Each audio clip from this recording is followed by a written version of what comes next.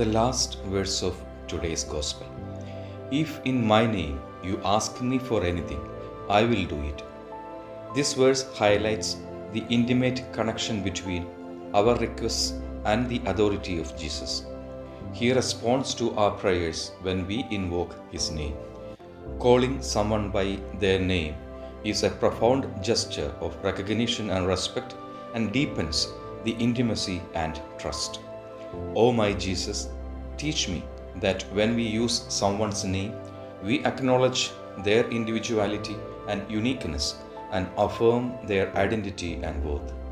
Lord, give me today the grace to live, respecting the dignity of each person I encounter, cultivating deeper bonds in our interactions. In the name of the Father, and of the Son, and of the Holy Spirit.